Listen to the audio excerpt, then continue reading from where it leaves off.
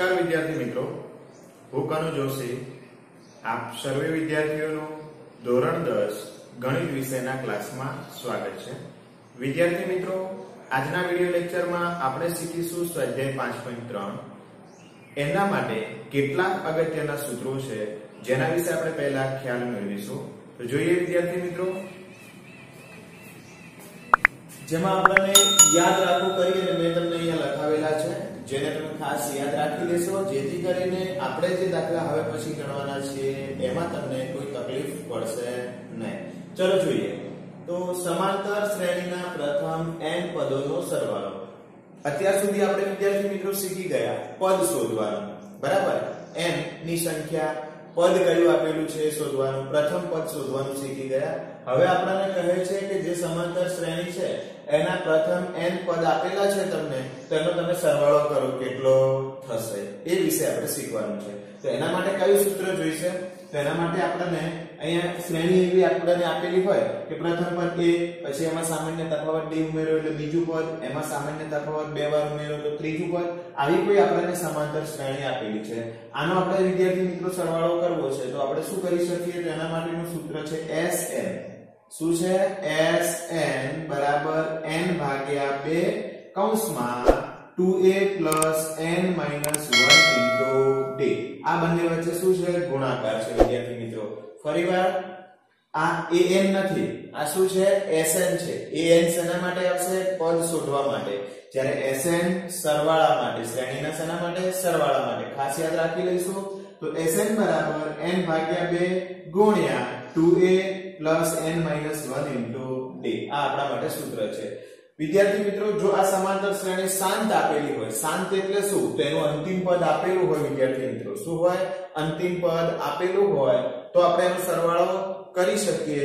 કેવી રીતે? તો આ સૂત્રથી કરી શકીએ વિદ્યાર્થી મિત્રો, અથવા એનાથી પણ ટૂંકું આ એક બીજું સૂત્ર છે કે જેમાં શું કરી શકાય? Sn બરાબર n ભાગ્યા 2 પ્રથમ પદ વત્તા l, l એટલે છેલ્લું પદ, છેલ્લા પદને આપણે શું કહીએ છીએ વિદ્યાર્થી મિત્રો? an। તો an શું કહેવાય?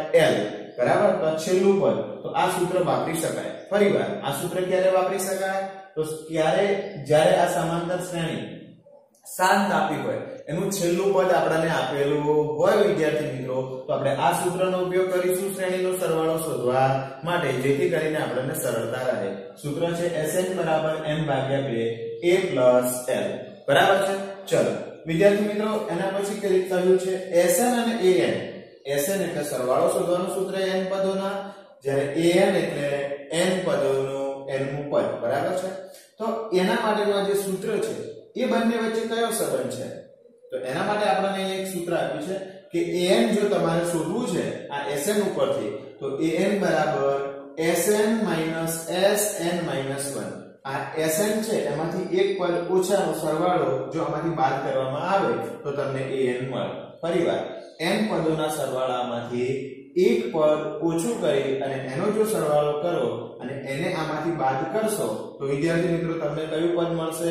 an નું પદ મળી જશે। એના માટે શરત છે કે n જે પદોની સંખ્યા છે એક કરતા કેવી હોવી જોઈએ? મોટી હોવી જોઈએ। પદોની સંખ્યા એક કરતા કેવી હોવી જોઈએ? મોટી હોવી જોઈએ। અને જો 1 હોય તો શું થાય? તો n બરાબર 1 માટે a1 અને s1 સરખું થશે, એટલે કે સમાંતર શ્રેણીનું પ્રથમ પદ અને સમાંતર શ્રેણીના પ્રથમ પદનો સરવાળો આ બંને કેવા હશે? એક સરખા। ફરીવાર વિદ્યાર્થી મિત્રો, જો n બરાબર 1 માટે શ્રેણીનું પ્રથમ પદ અને શ્રેણીના પ્રથમ પદનો સરવાળો આ બંને કેવા હશે? એક સરખા, બરાબર છે? કેવી રીતે? તો આ a છે, આનો સરવાળો શું થાય? તો આનો સરવાળો કોની સાથે તમે કરી શકો? કોઈની સાથે નહીં, તો આ એટલો ને એટલો જ મળે, જે પ્રથમ પદ છે તેટલો જ, બરાબર છે? ચલો હવે વિદ્યાર્થી મિત્રો, કેટલાક અગત્યના સરવાળા। આ વિદ્યાર્થી મિત્રો IMP એટલા માટે છે કે આ જે સૂત્રો છે એ વિદ્યાર્થી મિત્રો ધોરણ 10 માટે તો છે જ, પરંતુ તમે જ્યારે કોઈ પણ સ્પર્ધાત્મક પરીક્ષાઓ આપશો ત્યારે આ સૂત્રનો ઉપયોગ ખાસ થતો હોય છે, જ્યાં કેટલા બધા વિદ્યાર્થીઓને આવડતા ન હોવાને કારણે એમને ગણિતમાં માર્ક્સ કપાઈ જતા હોય છે। આ સૂત્રોથી કેટલા દાખલાઓ આપેલા હોય છે જે ઈઝી રીતે ગણી શકાય છે પરીક્ષામાં, ત્યાં 1 મિનિટનો સમય હોય છે અને જેમાં આપણે માર્ક્સ મેળવવાના હોય છે. તો એવી જગ્યાએ જો સૂત્ર આપણે જાણતા હોઈએ તો આપણને સરળતા રહી શકે. બરાબર છે? તો ખાસ નોંધી લેશો. એમાં એવું કહ્યું છે પ્રથમ n પ્રાકૃતિક સંખ્યાઓનો સરવાળો. કોઈ પણ પ્રાકૃતિક સંખ્યાઓ છે એ નિશ્ચિત આપણને આપી છે. સમજો કે 50 પ્રાકૃતિક સંખ્યાઓનો સરવાળો. બરાબર છે?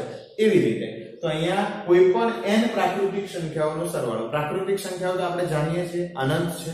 તો n નિશ્ચિત આપેલી હોય ત્યારે એનો સરવાળો તો 1 + 2 + 3 એનો પ્રથમ જરૂરી છે. વચ્ચેથી આપેલી હોય તો આપણે સરવાળો કરી શકીશું નહીં. પ્રથમ એટલે 1 થી જ શરૂ થતી હોય તેવી પ્રાકૃતિક સંખ્યા 1 + 2 + 3 ડેશ ડેશ ડેશ જેટલા નંબરની આપી હોય એને આપણે શું કહીશું n. જો આનો સરવાળો કરવો છે તો એના માટે બધાનો સરવાળો ક્યારે કરી શકીએ? તો એના માટે સૂત્ર છે n × n + 1/2. બરાબર? ચલો એવી રીતે પ્રથમ n અયુગ્મ એકી સંખ્યાઓ આપેલી હોય પ્રાકૃતિક તો એમનો સરવાળો આપણે કરવો છે. તો પ્રથમ આપણે પ્રાકૃતિક સંખ્યાઓ વિચારીએ વિદ્યાર્થી મિત્રો. 1 3 5 7 9 11 13 15 17 19 21. હવે આ બધાનો સરવાળો કરવા બેસવું છે તો આપણે બધાનો સરવાળો ક્યારે કરીએ? સમય લાગી જાય. તો એના માટેનું શોર્ટકટ સૂત્ર છે કે જો પ્રાકૃતિક સંખ્યાઓ તમને જેટલી પણ આપી છે બરાબર એનો સરવાળો કરો તો જેટલી સંખ્યાઓ આપી હોય એની કિંમત એની જગ્યાએ મૂકો અને એનો વર્ગ કરી નાખો તો તમને આ બધી જ પ્રાકૃતિક સંખ્યાઓ બધી પ્રાકૃતિક એકી સંખ્યાઓનો સરવાળો મળી જશે. એવી રીતે વિદ્યાર્થી મિત્રો પ્રથમ n અયુગ્મ પ્રાકૃતિક અયુગ્મ ઉપર જોયા યુગ્મ પ્રાકૃતિક સંખ્યા. યુગ્મ એટલે બેકી સંખ્યાઓ. તો આપણને બેકી સંખ્યાઓ 20 આપી છે. 20 બેકી સંખ્યાઓનો સરવાળો આપણે કરીએ ક્યારે કરી શકીએ? એના માટેનું સૂત્ર છે 2 4 6. આમ કરતા કરતા તમને આ બેકી સંખ્યાઓ જો આપેલી હોય નિશ્ચિત તો એમનો સરવાળો તમારે કરવો હોય તો જેટલી આપી છે એ n + 1 આ બંનેનો ગુણાકાર અથવા તો n² + n આ n ને અંદર ગુણી દઈએ તો n × n એટલે n² n + 1 એટલે n.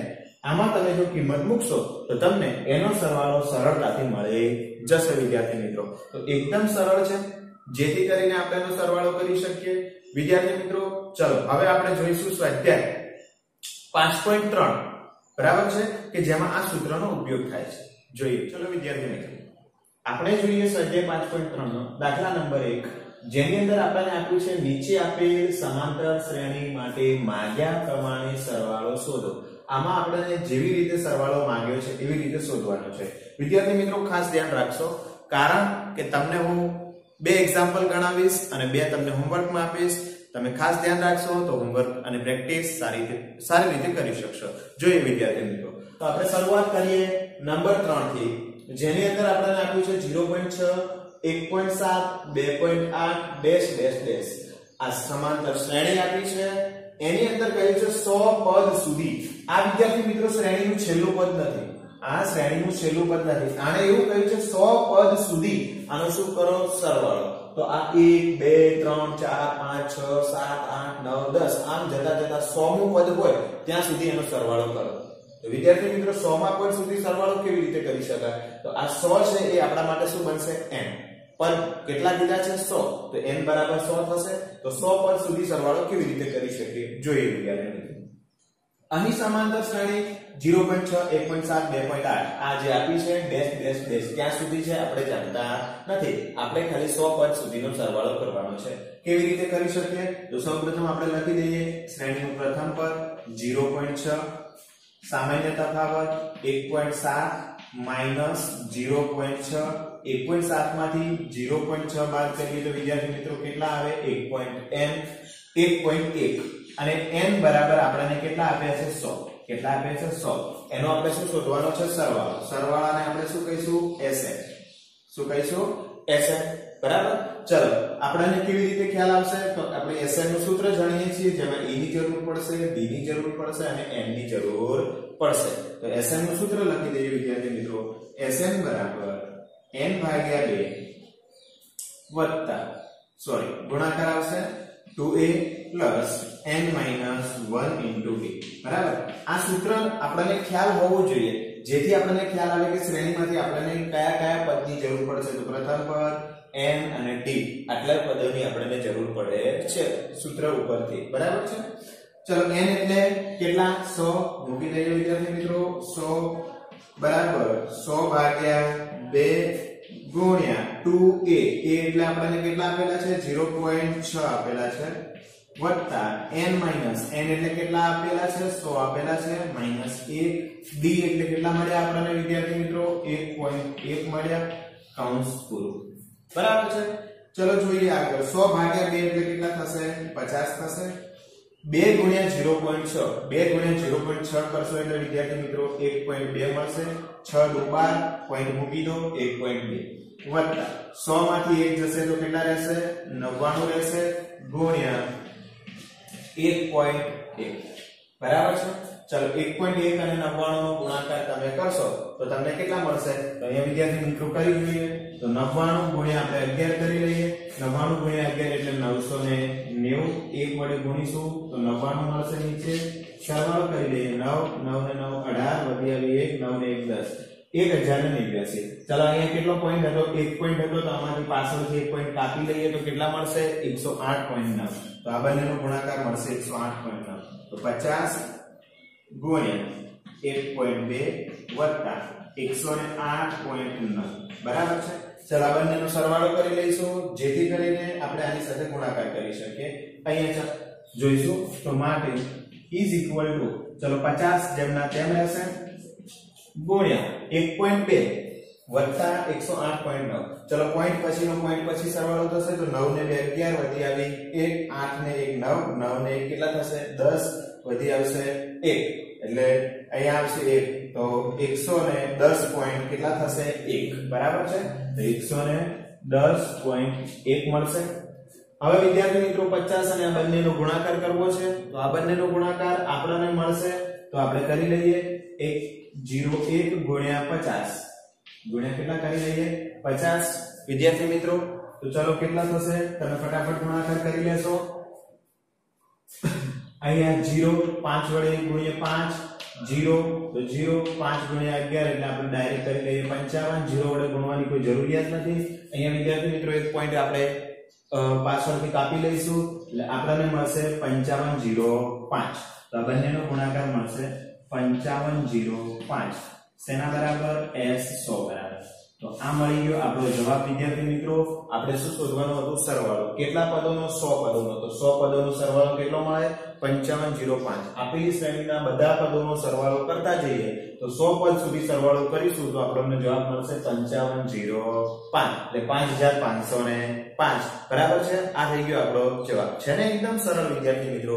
નેક્સ્ટ એક દાખલો બધું જોઈએ. નેક્સ્ટ વિદ્યાર્થી મિત્રો આપણે જોઈએ દાખલા નંબર 4 જેની અંદર આપણને શું આપેલું છે તો જેમાં આપણને કહ્યું છે 1/15 1/12 1/10 આ પ્રકારે આપણને સમાંતર શ્રેણી આપી છે. આ સમાંતર શ્રેણી અનંત સુધી છે. એમાંથી આપણને કીધું છે કે 11 પદ સુધી સરવાળો કરો. કેટલા પદ સુધી 11 પદ સુધી. તો 11 આપણા માટે શું બનશે n બનશે. શું બનશે n બરાબર કેટલા પદ સુધી 11 પદ સુધી આપણે સરવાળો શોધવાનો છે. તો આપણે લખી લઈશું અહીં સમાંતર શ્રેણી 1/15 1/12 1/10 માટે. ચલો આનું પ્રથમ પદ લખીએ તો a બરાબર 1/15 d સામાન્ય તફાવત તો બીજું પદ 1/12 માઈનસ પ્રથમ પદ કેટલું થશે 1/15. હવે આનો વિદ્યાર્થી મિત્રો આની બાદબાકી કેવી રીતે કરી શકીએ તો આ બંનેનો આપણે લસા લેવો પડશે. શું લેવું પડશે લસા. તો લસા કેવી રીતે લઈ શકાય તો આના ઘડિયામાં અને આના ઘડિયામાં સરખી કિંમત આવતી હોય તો 15 ચોક 60 ને 12 પંચા 60. તો આ વિશે તમને ખ્યાલ છે. તો આપણે લસા કેટલો લઈશું 60 લઈશું. વિદ્યાર્થી મિત્રો 12 ને 60 કરવા માટે કેટલા વડે ગુણવા પડશે 5 વડે. તો 12 પંચા 60 તો ઉપર પણ કેટલા વડે ગુણવા પડશે 5. તો 5 ગુણ્યા 1 એટલે 5 માઈનસ ચલો 15 ને 60 કરવા માટે કેટલા વડે ગુણવા પડશે 4 વડે. તો 15 ગુણ્યા 4 તો ઉપર પણ કેટલા વડે ગુણવા પડશે 4 વડે. તો 4 ગુણ્યા 1 એટલે 4. 5 માંથી 4 જશે તો કેટલા રહેશે 1. તો 1/60. આ બંનેનો બાદબાકી કરીશું તો આપણને સામાન્ય તફાવત કેટલો મળશે 1/60. આપણને m આપેલા છે કેટલા પદ 11 પદ. આપણે કેટલા પદ સુધીનો સરવાળો શોધવાનો છે 11 પદ સુધીનો બરાબર છે. આ આપણે વિદ્યાર્થી મિત્રો શોધવાનું છે. ચલો શોધી લઈએ. તો આપણે પહેલા સૂત્ર લખી લઈશું. Sn બરાબર આ n નીચે આવશે વિદ્યાર્થી મિત્રો, n ભાગ્યા 2 કૌંસમાં 2a n - 1 into d. કિંમતો મૂકી દઈએ અંદર.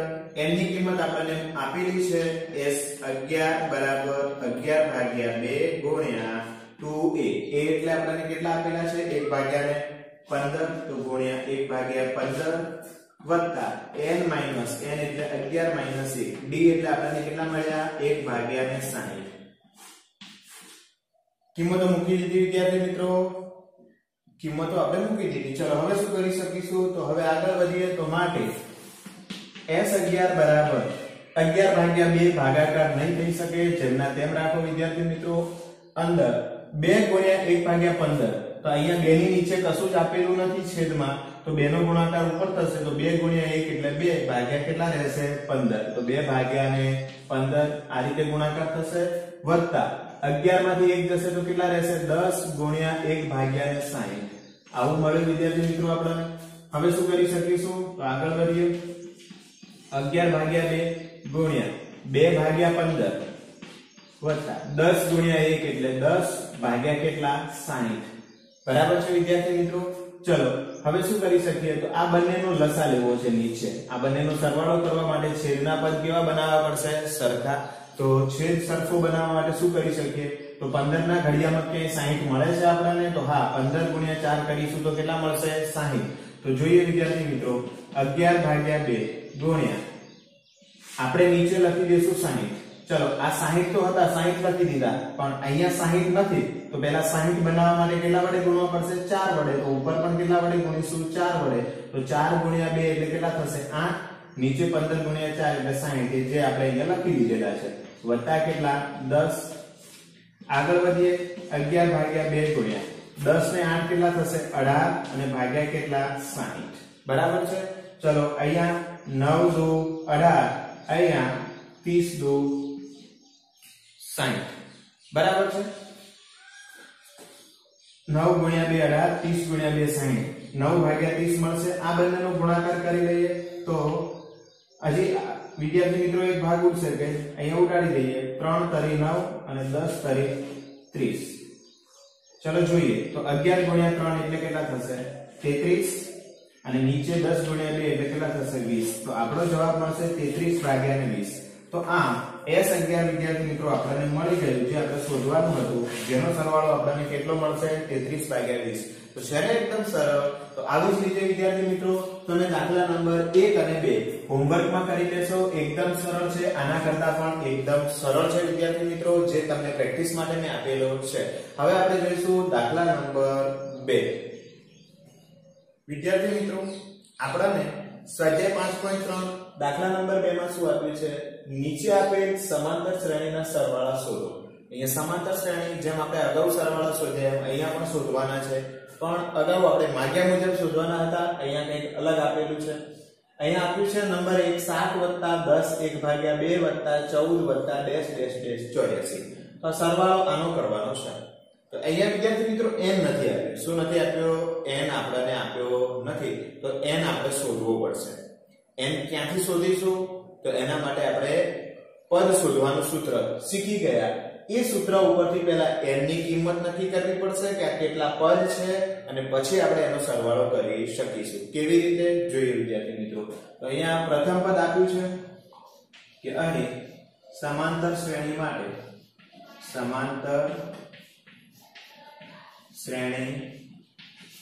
માટે આપણને પ્રથમ પદ આપેલું છે, જેને આપણે a કહીશું 7. ચલો સામાન્ય તફાવતની આપણે વિદ્યાર્થી મિત્રો જરૂર પડશે. તો સામાન્ય તફાવત 10.1/2 માઈનસ આ બીજું પદ છે, એમાંથી પહેલું પદ બાદ કરીશું 7.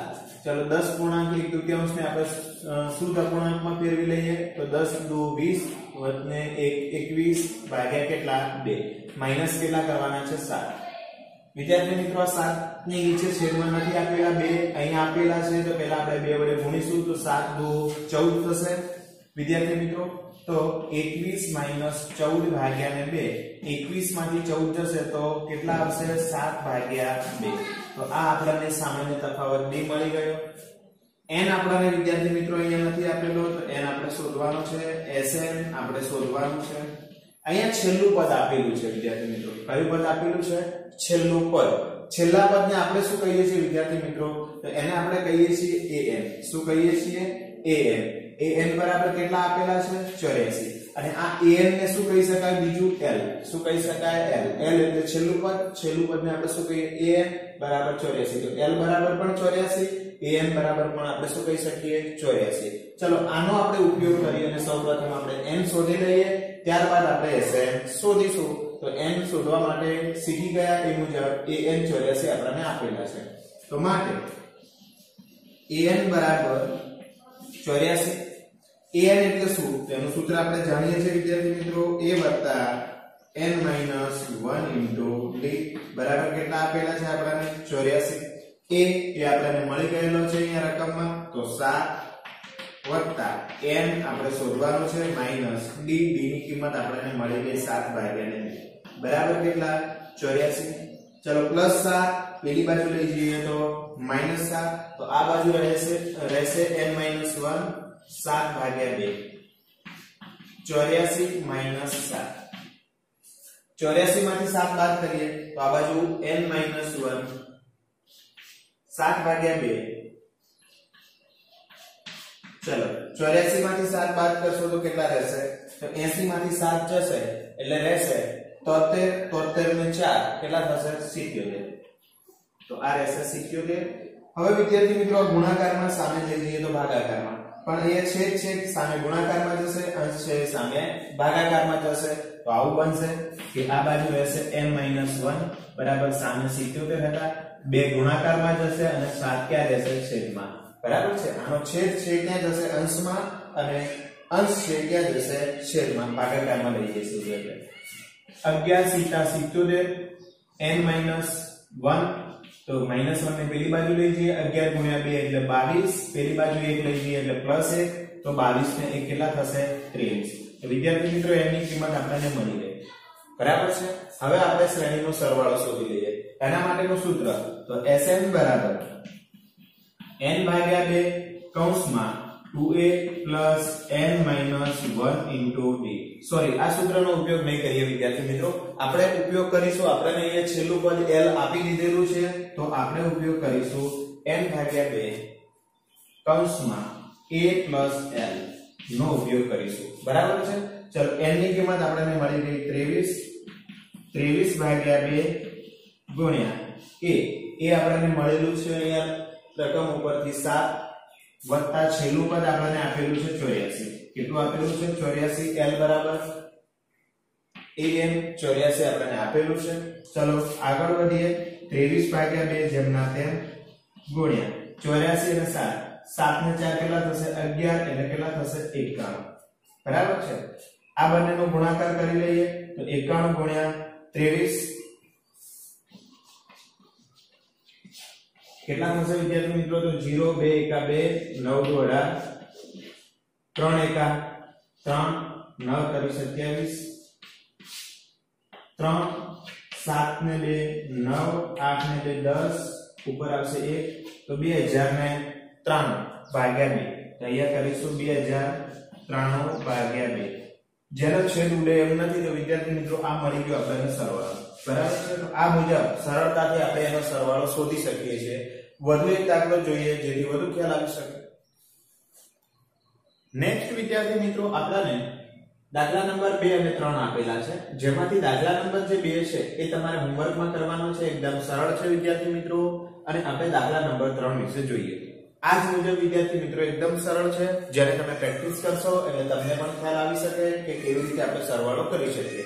જોઈએ વિદ્યાર્થી મિત્રો દાખલા નંબર 3 જેની અંદર -5 -8 -11 -230.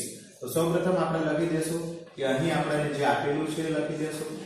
તો અહીં a બરાબર કેટલા આપેલા છે? -5. d સામાન્ય તફાવત આપણે શોધી લઈએ તો બીજું પદ -8 આપેલું છે. માઈનસ પહેલું પદ શું આપેલું છે? ઓલરેડી માઈનસ આપેલું છે. આપણે શું કરવાનું છે? માઈનસ. તો માઈનસ અહીંયા પણ છે અને આ પણ માઈનસ છે, તો આ શું થઈ જશે? માઈનસ ગુણ્યા માઈનસ પ્લસ. આ ખાસ ધ્યાન વિદ્યાર્થી મિત્રો રાખવાનું છે. જો આમાં ભૂલ્યા તો જવાબ પણ ભૂલી જજો, સાચો નહીં આવે. ચલો -8 માંથી 5 જશે તો કેટલા આવશે? -3 આવશે. છેલ્લું પદ એને આપણે શું કહીએ છીએ? l બરાબર શું થાય? an કેટલું આપેલું છે? -230. આપણે શું શોધવાનું છે? n શોધવો પડશે અને ત્યારબાદ આપણે એનો શું શોધવાનું છે? સરવાળો, એટલે કે Sn શોધવાનો છે. ચલો Sn શોધીએ એની પહેલા n શોધવા માટે આપણને an આપેલું છે, એનો ઉપયોગ કરી લઈએ. તો an બરાબર માટે an બરાબર -230. an એટલે આપણે વિદ્યાર્થી મિત્રો સૂત્ર જાણીએ છીએ, a + n - 1 * t બરાબર -230. આવું થઈ શકે. ચલો a ની કિંમત મૂકી લઈએ, -5, તો -5 + n - 1 * d. d ની કિંમત મળી ગઈ વિદ્યાર્થી મિત્રો -3 બરાબર -230. ચલો -5 પેલી બાજુ લઈ જઈએ તો +5, તો આ બાજુ રહેશે n - 1 * -3 બરાબર સામે -230 વત્તા થશે 5. માઈનસ છે પેલી બાજુ જશે તો પ્લસ. ચલો આગળ વધીએ તો n - 1 * -3 230 માંથી 5 જશે તો -225 રહેશે. મોટી કિંમત માઈનસ છે એટલે -225. -3 ગુણાકારમાં છે, સામે લઈ જઈશું તો ભાગાકારમાં જશે. તો આ બાજુ વિદ્યાર્થી મિત્રો રહેશે n - 1 બરાબર -225 ભાગ્યા -3. સૌપ્રથમ વિદ્યાર્થી મિત્રો માઈનસ માઈનસ કેન્સલ થઈ જશે એટલે પ્લસ બનશે. 3 વડે ભાગીશું તો 7 તરીને 21, નીચે રહેશે 1, ઉપરથી ઉતરે 5 15, તો 5 તરીને 15 એટલે કેટલા રહેશે? 75. તો n - 1 બરાબર 75. -1 પેલી બાજુ લઈ જઈએ તો +1, તો n બરાબર 75 + 1 એટલે n બરાબર કેટલા મળશે? 76. ચલો n ની કિંમત વિદ્યાર્થી મિત્રો મળી ગઈ આપણને. હવે આપણે શોધીએ Sn. તો Sn શોધવા માટે Sn નો સૂત્રનો ઉપયોગ કરીએ. Sn નું કયું સૂત્ર વાપરીશું? તો Sn બરાબર n/2 a + l. આ સૂત્રને વાપરીશું. કેમ આ સૂત્રને વાપરીશું? તો વિદ્યાર્થી મિત્રો અહીંયા આપણને છેલ્લું પદ આપેલું છે શ્રેણીનું -230, જેને આપણે શું કહીએ છીએ? l, જેથી આપણે સરળતાથી શોધી શકીએ. જોઈએ Sn. હવે n ની કિંમત મૂકી દઈએ તો કેટલા પદોનો સરવાળો શોધવાનો થશે? 76 પદોનો. 76 ભાગ્યા ને 2. a એટલે કેટલા આપેલા છે શ્રેણીમાં? -5 વત્તા l એટલે કેટલા આપેલા છે? -230. આ પ્લસ છે અને આ માઈનસ આપેલું છે વિદ્યાર્થી મિત્રો. તો પ્લસ માઈનસ શું થઈ જશે? માઈનસ, તો -230. ફરીવાર વિદ્યાર્થી મિત્રો અહીંયા પ્લસ આપેલું છે, કિંમત શું આપેલી છે? માઈનસ. તો માઈનસ પ્લસ શું થઈ જશે? માઈનસ. બરાબર છે. આગળ વધીએ. 76 ભાગ્યા 2. 76 ને 2 વડે ભાગીએ તો 70 ના અડધા 35, 6 ના અડધા 3, તો 76 ના અડધા કેટલા થશે? 38. માઈનસ આ કેટલા થશે? તો આ બંને વચ્ચે ગુણાકાર -230, તો થશે -235. બરાબર છે. ચલો બંને વચ્ચે ગુણાકાર કરવાનો છે. આ બંનેનો ગુણાકાર વિદ્યાર્થી મિત્રો કરીશું. જ્યાં અહીંયા માઈનસ લખી દઈશું તો આ બંનેનો ગુણાકાર આપણને શું મળશે? તો જોઈએ તો 38. ચલો અહીંયા 0 5 ઉપર 1 આવશે, 9 ને 1 10, 1 આવશે, 3 2 6 ને 1 7 થશે. 40 4 આવશે, 24 ને 4 28, 2 આવશે, 8 2 16 ને 2 કેટલા થશે? 18. 0 8 ને 5 13, 1 આવશે, 8 ને 1 કેટલા થશે? 9 7 ને 1 8. તો આપણને જવાબ મળશે આ બંનેના ગુણાકારનો 8930. તો અહીંયા -8930. તો આ વિદ્યાર્થી મિત્રો થઈ ગયો સરવાળો. બરાબર છે. આ મુજબ સરળતાથી શોધી શકાય છે. આજના વિડિયો લેક્ચરને આપણે અહીંયા રાખીશું. તમને વિદ્યાર્થી મિત્રો વિડિયો લેક્ચર ગમે છે? લાઈક આપવાનું ભૂલશો નહીં. તમારા મિત્રો સુધી આ વિડિયો લેક્ચરના લિંકને શેર કરો.